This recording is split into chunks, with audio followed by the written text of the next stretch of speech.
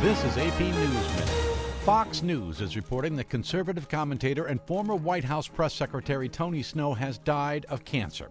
Snow brought partisan zeal and the skills of a seasoned performer to the task of explaining and defending the president's policies. He was 53.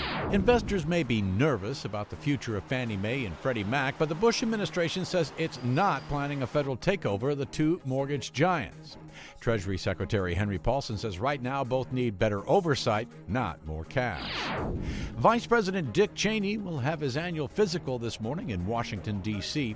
Cheney has a long history of heart ailments, including 4 heart attacks and quadruple bypass surgery.